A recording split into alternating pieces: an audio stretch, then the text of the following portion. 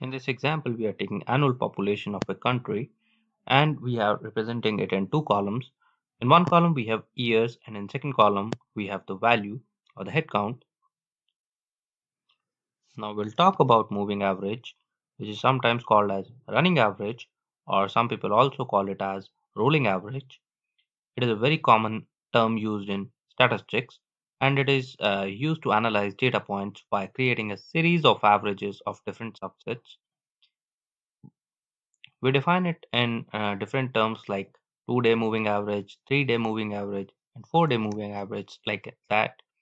So if I talk about 2-day moving average, in this case we have data in terms of years.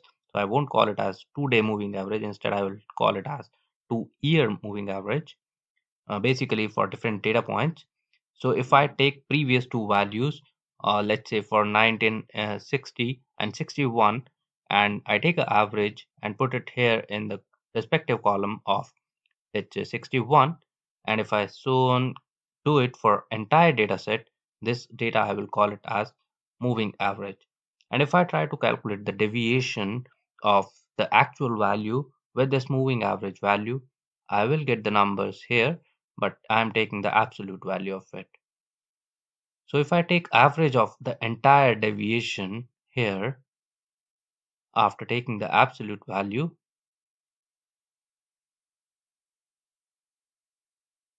if I take the average here, I will call that average as moving average deviation, or we can also call it as MAD value.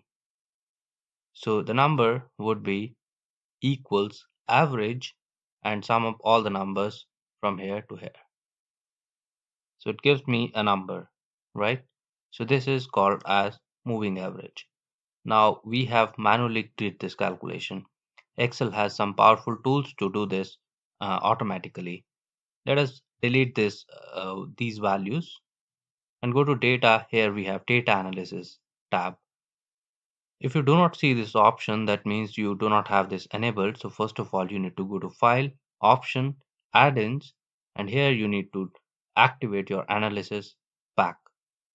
Go here, select here, and then click on OK. You will see data analysis option. So if you go to data analysis, select moving average from there. After that, you select the input range, which is P2 till the last row, and you check on the labels. Because you have the label selected, you will get the moving average value. First value is NA because you do not have the previous value, i.e. for the year 1959.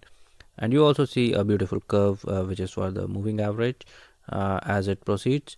If you talk about the absolute deviation, you can subtract the actual value and this moving average value.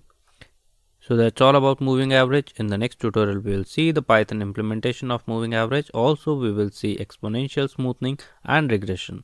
Thank you for being with us. Stay tuned. Bye-bye.